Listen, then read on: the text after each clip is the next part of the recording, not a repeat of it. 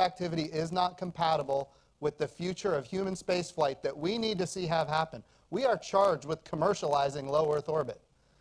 We are charged with enabling more activities in space than we've ever seen before for the purpose of benefiting the human condition. And when one country does it, then other countries feel like they have to do it as well. It's unacceptable, and NASA needs to be very clear about what its impact to us is. The risk to the International Space Station was increased by 44%. We need to be clear with everybody in the world.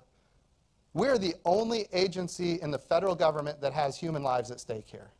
And it is not acceptable for us to allow people to create orbital debris fields that put at risk our people.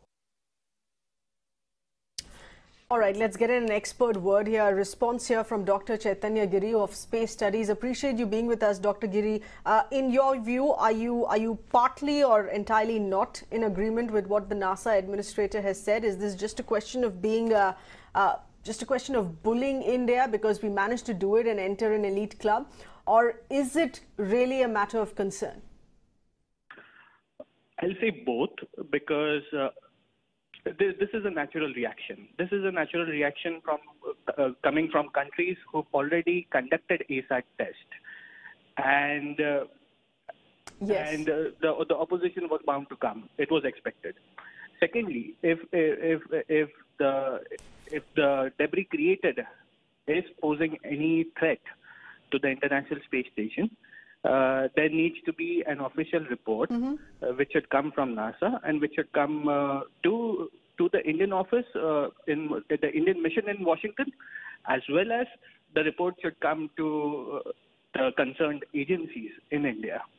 The report needs to be shared. It cannot be a media statement. It should not be limited to a media statement. Right. Okay. Yeah. Just a media statement or a media slamming in that form.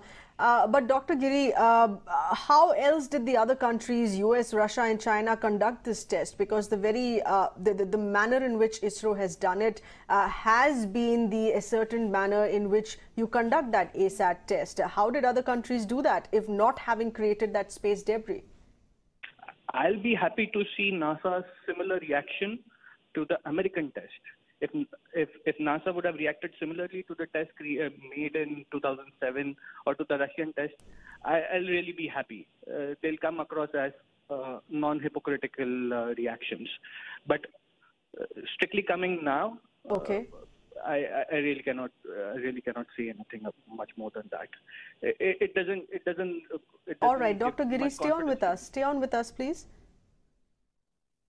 Okay.